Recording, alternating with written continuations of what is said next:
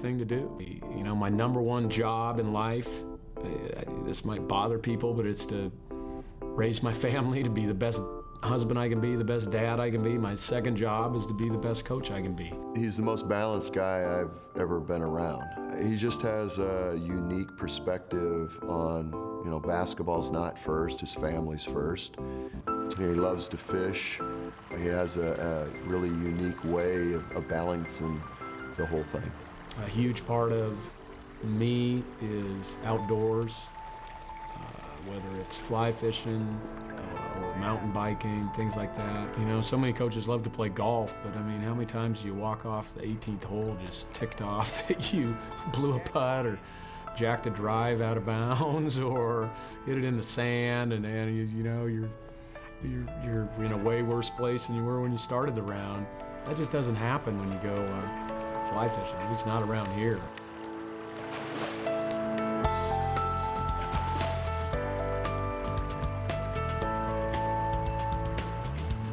I always use the line to Marcy, hey, it makes me a better husband, makes me a better father, makes me a better coach. So, you know, just let me have my day on the water here and there.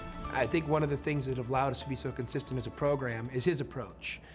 He's not a yeller or a screamer, you know, but at the same point, he's not oozing with, you know, positive pat on the backs either. He's very honest in his approach to guys. He tells them what he wants. Yeah, listen, the big, I want you playing bigger in here. Okay, first of all, you start being more aggressive. Listen to me. You were a hell of a lot more aggressive in all this stuff last year. Watching that little freshman from Butler shove you, get 10 feet of space on you. That never happened last year. Okay? And quit being a victim and figure it out. Scoot up a little bit, play really big and really active. You got the back cut, and if he goes to the middle, you can help us in the middle. All right? Get back to how you were. Let's go. Oh, man, there's a lot to like about him. He seems to be really grounded.